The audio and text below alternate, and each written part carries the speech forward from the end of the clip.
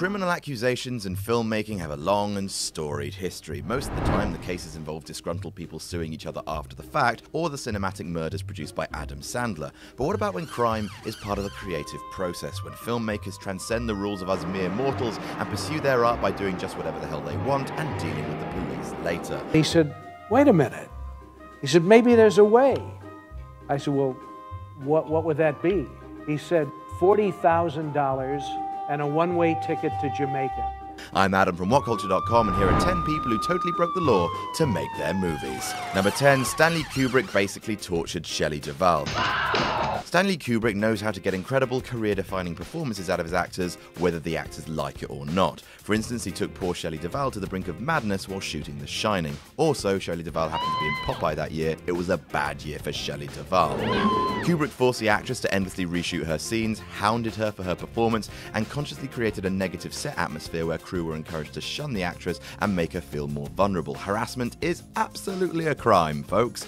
Oh, come on. What do you mean roll video? We're killing ourselves out here. Though Duvall conceded it was an enriching experience and her performance speaks for itself, her body did not agree and she struggled with nervous exhaustion, illness, and hair loss. The windowsill on the back got caught. Major trim. Hunks of hair. Oh, look. Okay. Major trim. Hunks of hair. I don't sympathize with Shelley.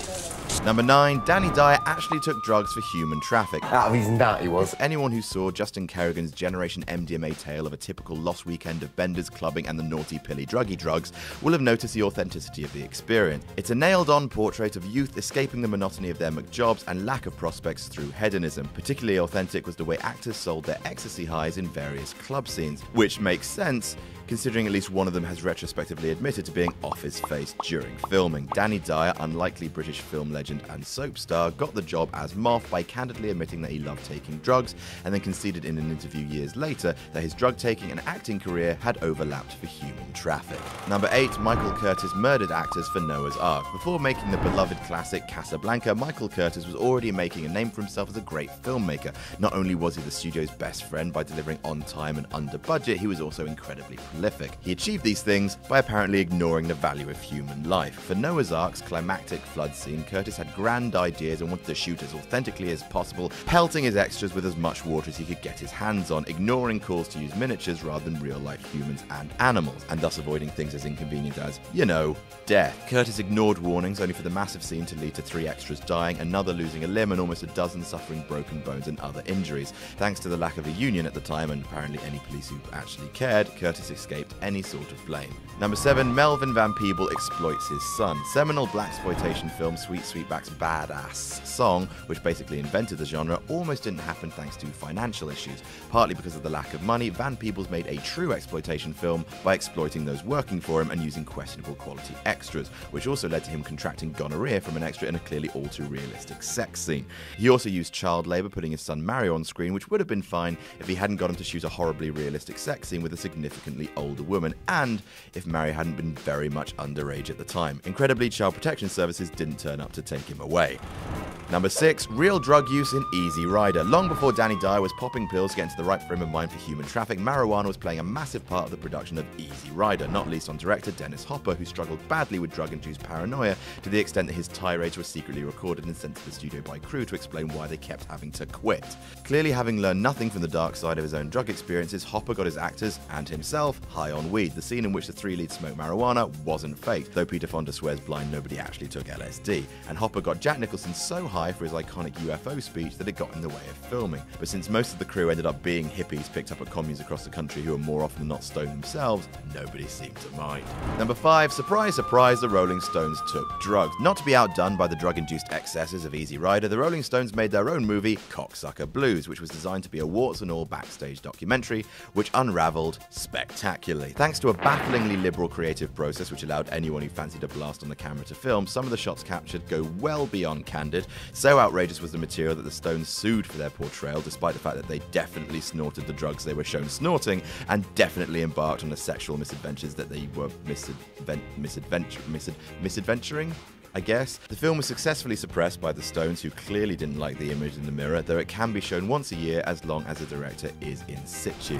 Number 4, Cannibal Holocaust murdered a spider. Cannibal Holocaust's perverse greatness is very much a matter of opinion, but its importance is assured. So convincing was the film's outrageous content that people genuinely thought it was an actual snuff film. And to be honest, it was, because while no humans died for the movie, the director genuinely did command the savage murder of several animals, including beheading a monkey, shotgunning a pig, hacking a turtle to death, and killing a spider with a machete. Clearly those crimes against the animal kingdom would be severely punished today, and it was for animal cruelty and the added crime of obscenity that the director, the producers, and United Artists were given a 4-month suspended sentence. Number 3, Jafar Panahi smuggled anti-governmental propaganda out of Iran in a cake.